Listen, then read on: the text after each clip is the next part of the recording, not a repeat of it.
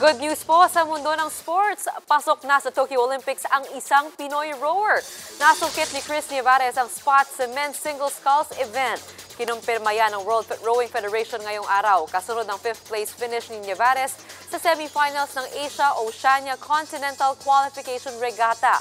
9th overall ang ranking ng Pinoy rower, pero nakuha niya ang Olympic spot dahil qualified na sa tournament ang ibang rower na mas mataas sa kanya.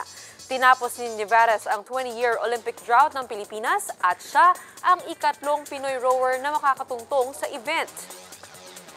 Yung emosyon di mo maipaliwanag kanina. Parang nag-flashback lahat ng mula nung nag-umpisa po ako sa rowing. Yung lahat ng pinaghirapan ng rowing para maabot po yung Olympic ulit after 20 years po.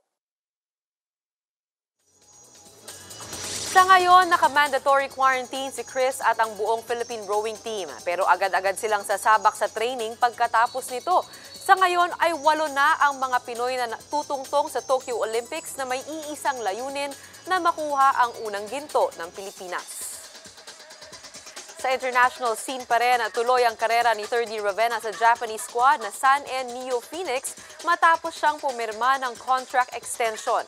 Bounce back ang target ni Thirdy sa 2021-2022 season ng Japan's B-League matapos ang injury-plagued campaign sa kanyang debut year. Sa 18 laro, nakapasok si Ravena dahil sa issue ng visa, COVID-19 at mga injury. Natapos ang kampanya ng NeoPhoenix na May 12-47 win-loss record habang may averages na 9.1 points, 3.6 rebounds at 1.6 assists si Thirdy. Yan po ang mga frontline news sa sports. Ako po si Gretchen Ho.